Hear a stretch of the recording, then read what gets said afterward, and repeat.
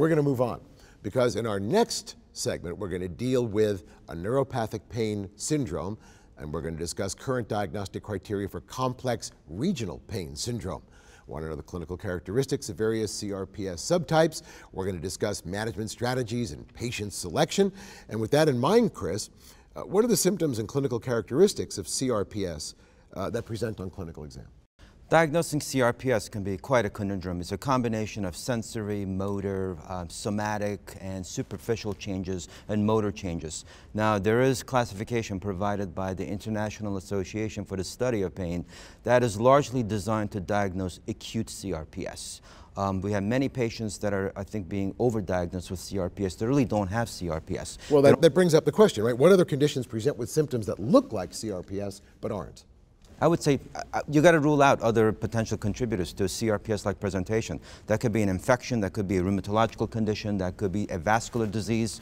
It could be a whole variety of medical presentations, diabetic minor neuritis, some type of nerve compression, cancer. All of that can potentially present as CRPS. We don't have a lot of data. Correct me if I'm wrong, but my sense of this is we don't have a lot of data about the pharmacologic treatment of CRPS. So what factors should clinicians consider when selecting a medication regimen, Joe? Well, I think with CRPS, whether it's type 1 or type 2, which is more nerve-related, I think aggressive, adequate, and appropriate analgesic regimens are needed, as well as physical and occupational therapy right up front.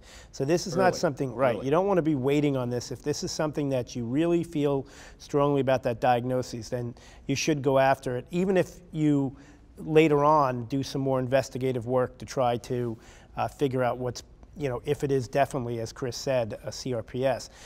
There aren't a lot of diagnostics that we can use too. That's sort of the problem as well. But I think when we're looking at these patients, we should have something that is going to address their treatment in a multimodal strategy, a combination of anti-hyperalgesic or adjuvant therapies with non-steroidal anti-inflammatories, particularly for CRPS1. Maybe bisphosphonates have also shown to have some type of efficacy related to them as well. What about opioids? Are they there? I think with opioids, again, they're not a first-line type therapy in these patients, and certainly there's always concerns about using opioids long-term with patients. I do think there is a role for them maybe as a second or third-line type therapy, and particularly in combination with other agents. Now, Jeff, what about some of the other agents? Dive in here if you want. We've got TCAs, sodium channel blockers, gabapentin, lots of other stuff. Where does that all fit in? Peter, I'll tell you, I learned early on with the treatment and the diagnosis and treatment of complex regional pain syndrome, this is the treatment modality for this is what I call the kitchen sink. Because this is probably, in my opinion, one of the worst neuropathic pain conditions that patients can have. Mm-hmm. And we talk about needing every type of treatment modality, including coping mechanisms. These patients become miserable very quickly. They have a deformity of one of their limbs, they have extreme pain, they don't sleep, they lose their jobs, they become socially dysfunctional because of those issues.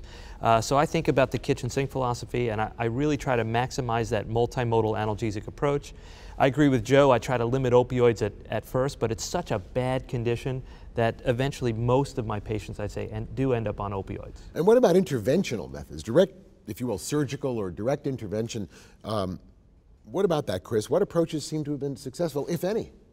I think there could be some very good role for interventions. I would start off with sympathetic blocks, stellate ganglion block or a lumbar sympathetic block. It helps you sort out where the pain may be coming from, and I do believe that if that's not effective, you can move on to a plexus block, whether it's brachial plexus or lumbar plexus.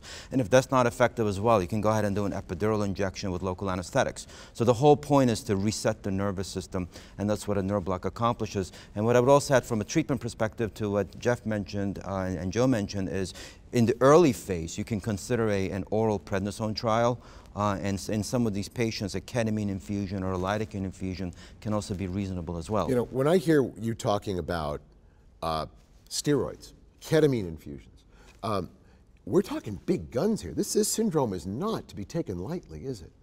This is bad stuff. As I mentioned, this is one of the worst neuropathic pain conditions. And it turns out when you look for the etiology of this condition, even though it presents as a peripheral phenomenon, like our PHN, This is really a centrally mediated phenomenon where there's, talk about the classic example of central sensitization, where the brain and spinal cord perceive something is wrong in the extremity, so they send all these mediators out to swell and sweat and turn colors and temperatures. I mean, this is a devastating condition. And you know, when you look at the future of various types of potential treatment modalities, you have alpha lipoic acids, you have protein kinase C inhibitors, but nothing really has been a home run either. So I think we have to really get used to what we have at the current time and incorporate those strategies early on. So aggressive multidisciplinary, multimodal treatment is necessary. And I agree, we don't want to overdiagnose patients with this, but at the same time, in the process of figuring it all out, maybe that's what you need to do. And when I heard you talking about giving local anesthetics as epidurals, these are time limited. I mean, you put them in, they go away, they get resorbed, they get metabolized. So my sense of what you're trying to tell me is that you're interrupting the feedback pathway for a brief period of time, and then you hope that something resets. Right, or there could be some structural receptor-related changes where the nerve block is working for a longer duration of time because the sodium channels are different in the chronic pain patient. And I just want to support Joe's comment of early intervention. I think that is pivotal and critical in the CRPS patient. And I'm sorry, go ahead, Jim. You know, Peter, I was going to say, just by coincidence, I had a call yesterday from the office. An orthopedist called in with an 11-year-old girl who he thinks has CRPS after a fracture of her foot. Oh boy. So I was at a panel meeting, and I was sitting next to one of our lead academic interventional clinicians, and his first recommendation for treatment was a spinal cord stimulator. He said, in his opinion, the medication management is very difficult. It's hard for patients to tolerate. It's not all that efficacious. And he's had very good success with these high-tech interventional devices.